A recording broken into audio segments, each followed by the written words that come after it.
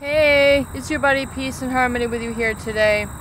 The borderline female and their sense of suspiciousness.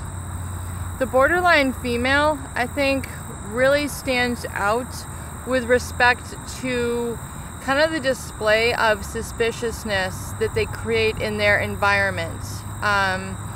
The borderline female, as kind of differentiated from a narcissist or a psychopath, similar to personality disorder, at least in the arm of the DSM-4R, they're in the same kind of diagnostic criteria or, a sub-branch within that manual. The borderline really has a very deep sense and fear of abandonment. They are acting, I would think, from that insecurity and fear quite frequently, if not all the time. An abandonment fear is expressed as a real insecure feeling that everything is going to be taken away, the house is going to fall down, my kids aren't going to be healthy, and they're going to be sick, and they're not going to be able to sustain themselves, or I might be replaced in my family by this person, either son or daughter. So this fear of them losing their significant other, their husband, their spouse,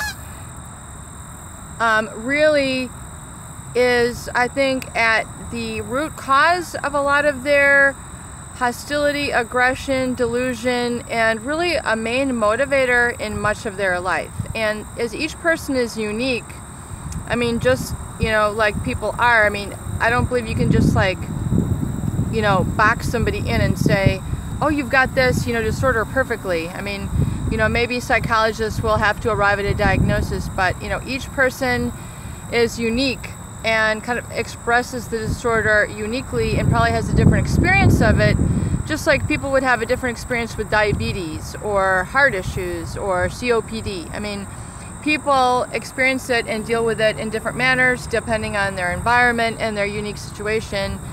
But I'm really coming to feel through my research and knowledge that a lot of that fear of abandonment, it really sets them apart really from the narcissist, because the narcissist is really, very self-centered, very, very devoid of empathy and feel for others, and then the psychopath, really has no morality, so it gives them the ability to just really hurt people and break laws and act immorally without feeling bad or having any remorse whatsoever. They literally, the walls just can come down. There's no end for them. The psychopath has absolutely no moral sort of barriers. They really aren't inhibited by that, whereas most people would be afraid of certain things. But I think the borderline personality, especially in the female, will react in such a way as to alienate and really prevent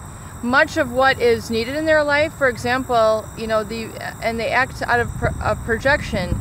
So in other words, they're very fear of abandonment. Their fear of their significant other leaving them. They're concerned that they could be replaced. Something else could be more important to their spouse than them.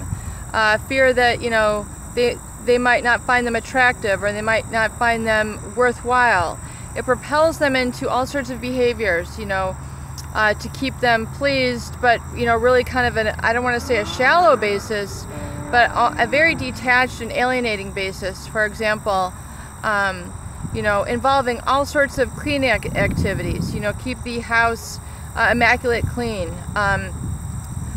keep, things for the kids, keep the kids dressed, keep them happy, but yet, possibly, not keep the kids happy, but, dress them, send them to school, all the outer makings of a good child rearing, take them on a vacation or provide toys for them, yet they won't have an emotional connection to them. It's a very superficial sort of relationship that they engage in and they partake in, and so what ends up happening is they end up alienating the very experience, they really end up pushing away the very experience at which they're seeking to not push away. So in other words, they end up creating what they call the self-fulfilling prophecy, where, you know, someone who could be so important to them, for example, you know, their child, who could be, you know, hidden to them, you know, this child is so important to me,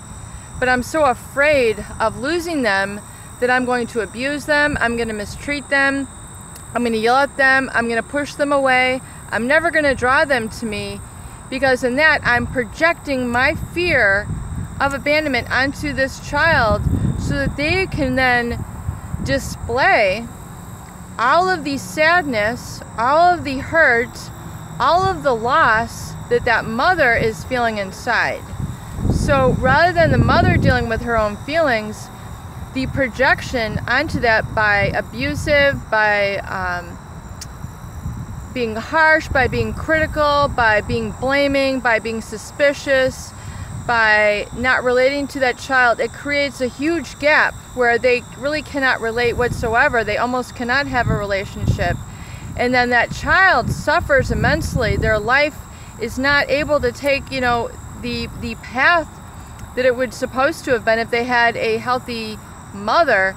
Their life is way off track because they don't have that maternal guidance, and then even maybe that paternal guidance and love and support that should have been there originally.